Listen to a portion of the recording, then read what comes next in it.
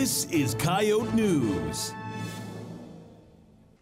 The owner of a Sioux Falls daycare is charged with first-degree manslaughter and cruelty to a minor after a three-month-old infant died in her care last September.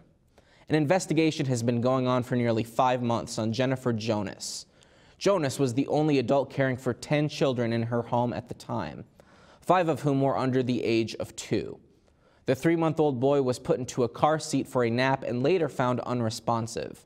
The coroner's report says the official cause of death was ruled as positional asphyxia. Jonas turned herself in yesterday and was released on a $10,000 bond. 2 suspects are in custody after a high-speed chase in Sioux Falls yesterday.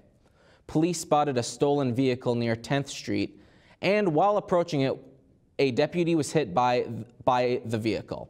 Police were able to stop the car on the lawn of the East Side Lutheran Church.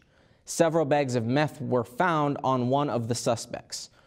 Willard Charles Room-for-Them III and Angeline Francis Squirrelcoat were both arrested.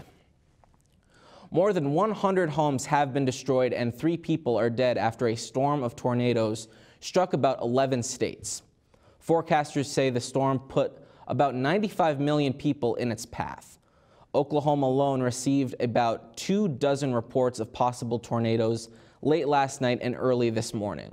Meteorologist Patrick Marsh says that crews are still determining how many twisters touched down.